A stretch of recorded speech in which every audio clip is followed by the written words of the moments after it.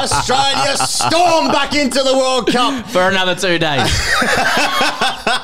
Oh, the Irish. It's a famous Irish victory, And in many ways, we are all Irish in some capacity today. Sam Perry. Hang on a second. We're okay from the MCG. Just going to check the weather.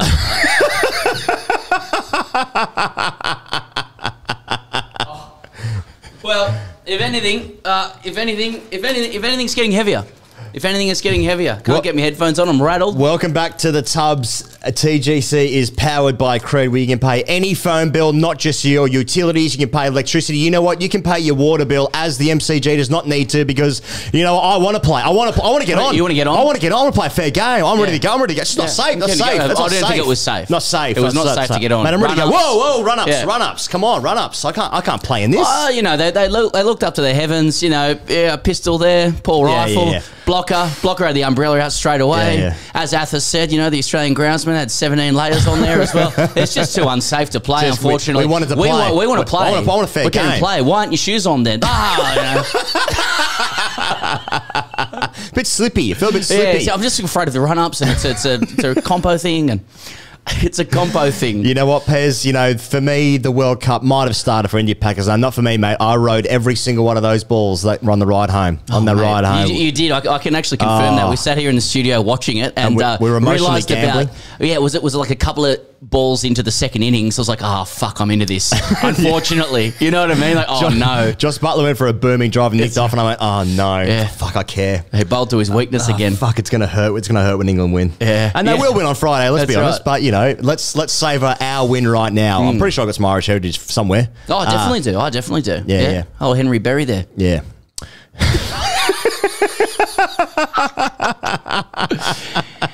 Why does this always happen to either Pakistan or England? They just like getting defeated in World Cups by associate nations. Actually, that's unfair on Ireland. I think they're a full member, aren't they?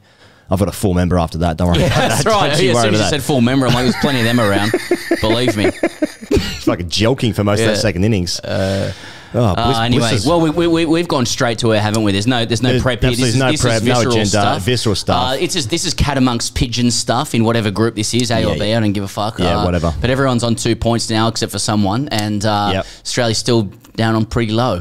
Given what happened with New Zealand. Yeah, what does it mean for net run rate, which is now my favourite one of my lower back tattoos that I've got. Okay, what does this mean? This means that New Zealand are top still by one game, about to play in a second. Ireland are still behind England, but they're both on 2 points. How does that work? Australia's on 2, Sri Lanka's on 2, and Afghanistan nothing. Exactly. Now this just leaves it wide open for New Zealand to take this group. Now it's actually funny how it's worked out, because this means that England are now playing to stay in the tournament. Because they have already lost on Friday, against Australia, because they haven't played New Zealand yet, which I think is on Tuesday next week. I think it's actually might be the last game that they play. No, that's not right. Anyway. Does it, though? Because I feel like this loss from England now means that, like, all sorts of fucking permutations until the end of the group, really. Yeah. It's just, there's... I think the Windies are back in. Like New Zealand, If New Zealand win tonight, they're probably through. Then there's four other teams who are fighting it out in Afghanistan. Cheers. Yeah, you know? That's right. Yeah, exactly. Cheers. So that probably means Afghanistan wins tonight against New Zealand. Almost definitely. This is a great review of this game. Everyone's on 2. Everyone's on 2. That's right. Okay. Well, what happened in the first innings, Pez, is that who won the toss, man? Who gives a fuck? Ireland batted first, and going well. Balboni, the captain, Balboni hit 62 of 47. Been in a bit of trouble recently with his form, but yeah, Balbo. And you've heard of Bilbo? Try Balbo. You know what I'm saying? Next level, with respect, Bilbo. One of the greats. And well, Ireland found themselves like the 100 for 1 or some shit like that with about 8 overs to go, and then they lost 9 for 60 in the last 8 overs. Mate, Wood was bowling rockets. Mate, Wood was too quick. He was one consistent 142, 152, 153. Yeah, we're getting invested in this because Ireland obviously started really well, and then you start getting greedy, and you're like, oh, okay, well, you know, like 1 for 100. Well, that's 170, 180 on the board. That's a tough score, and then you know the reality hits in where like guys who are probably almost pro cricketers, more sort of 13% body fat as opposed to sort of 6 or 7% body fat, come in and they're facing rockets from Mark Wood, and it's understandable. It's difficult to keep that going. I get so greedy so quickly, just frustrated. That was there to hit. They should have made 180. Should have made no mistakes in the field, taking every single catch and hit line and length at any time, wherever they wanted, every single Yorker. That's all I'm asking. The most annoying thing is as well, just in the second innings when Winviz come up and like Ireland were like so far ahead of the game, but Winviz was like 51 to 49. I was expecting England to see it home. Yeah, exactly. And that's the thing, is just like, well, England are just a better team. They're better players and they just have match winners. So if England got on there for 1 over, Athers and Nasser were saying on comms that they would have needed 11 off the last 3 balls. Right. Leggy bowling, short boundary, Moen and Livingston. They would have got that with 1 ball to spare. Honestly, I think about that Leggy as well. So and I wanted to play. I wanted to play, mate. Yeah, I was keen to get on. Well, why are you in your training gear now?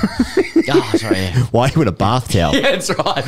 Why in the showers? Why are you speaking out of a megaphone in the shower? Holding body wash. Nah, boy, we want to get on, boy. Yeah, we want to get on. Boys, we want to get on. Come on. You're not meant to drink before you go back on. Yeah.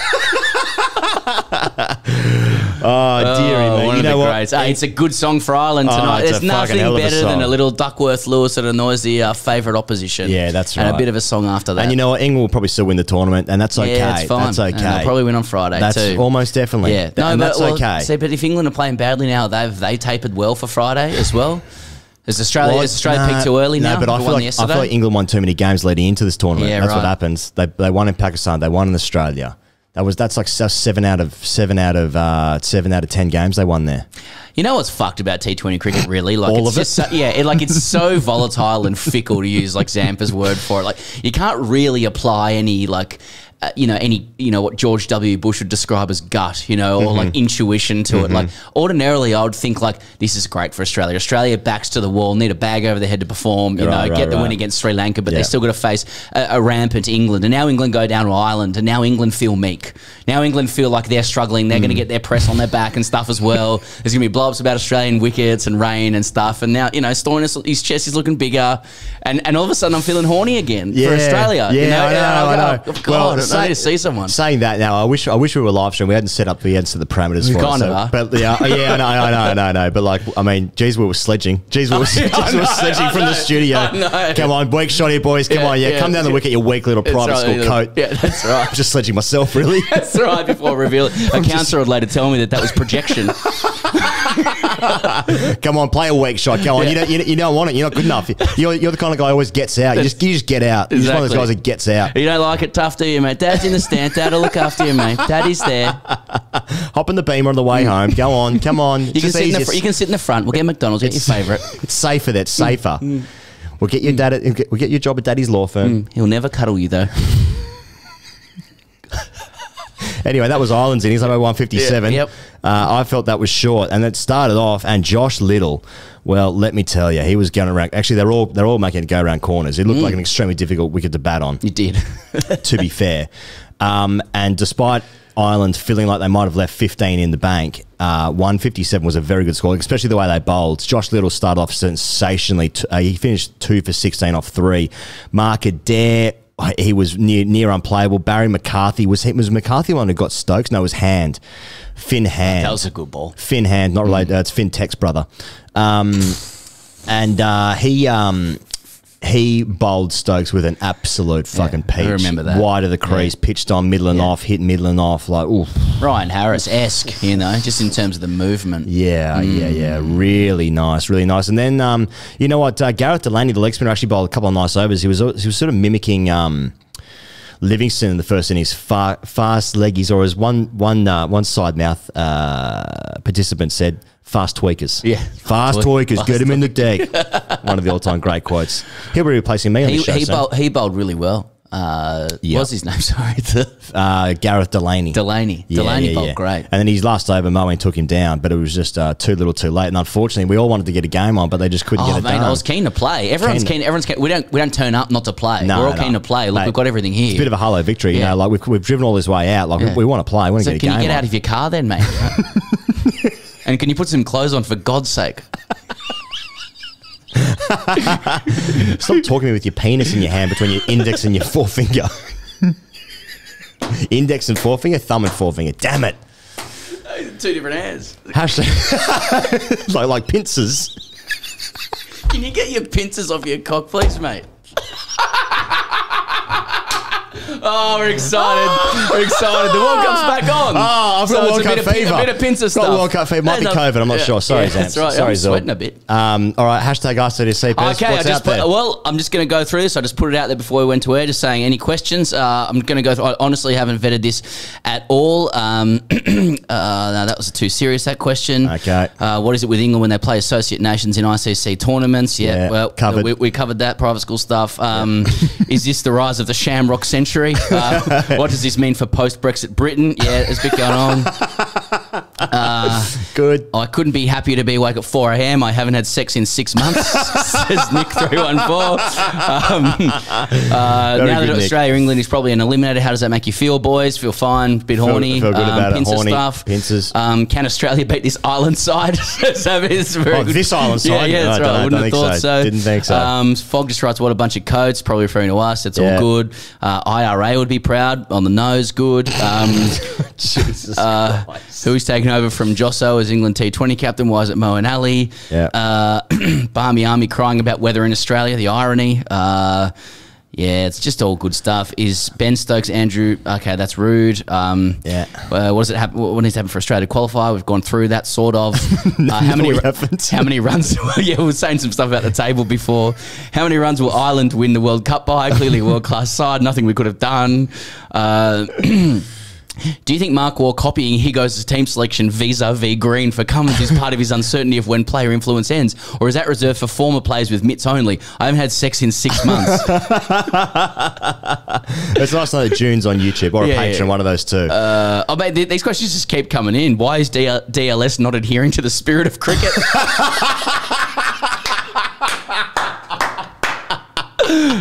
I think that's going to win a Pez. I think that'll do. Thanks as always to Creed. Thank you very much for tuning in. This is live visceral reaction to Ireland winning the World Cup match against England. See you guys later.